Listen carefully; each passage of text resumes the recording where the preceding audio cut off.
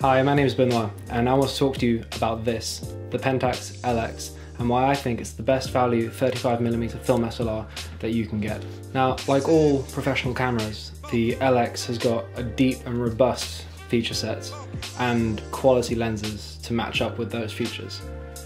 On the exposure front, you've got automatic exposure, exposure compensation, and a very clear meter in the viewfinder.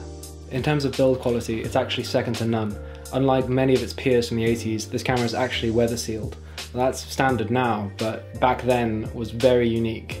And as a little bonus feature, when you've cocked the shutter, there's a tiny little red icon that appears just by the shutter speed dial to tell you that the camera's ready to go, and is just another example of how well thought out the Pentax is from a user experience point of view.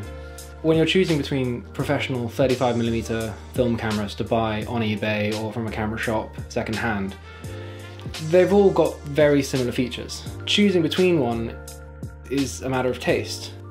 The Pentax ticks so many boxes that I can't believe it's not more popular than it is. It's the small little details that set the LX apart from other cameras I've used in its kind of price range and grade. Things like the meter on the inside of the viewfinder. Vintage cameras do this in a number of different ways. You know, from the Leica, which just has a triangle, circle, triangle if you get the M6, or sometimes I'll show you the shutter speed. And other cameras use a needle set against the glass of the viewfinder, so you see it above your image.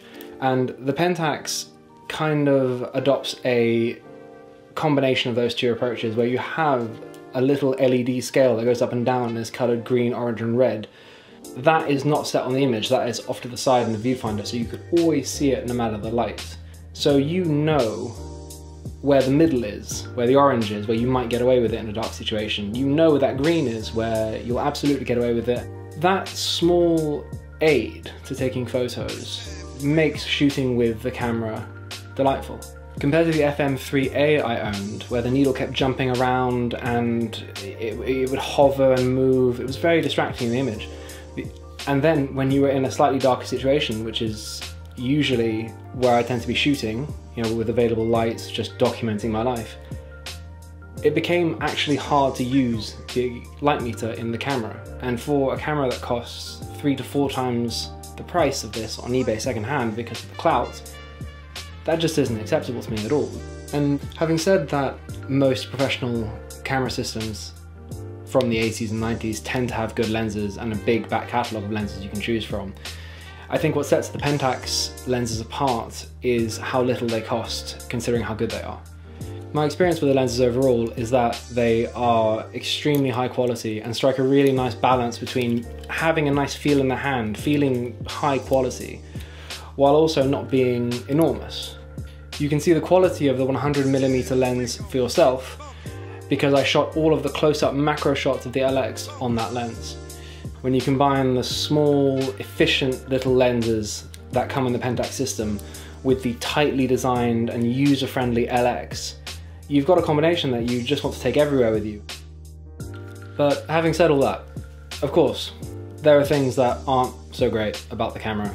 And the most obvious of those is the strap lug design. To me, it doesn't really add anything to the camera, and if anything makes it a little bit harder to use because it gets in the way of where your fingers want to be on the body on both sides.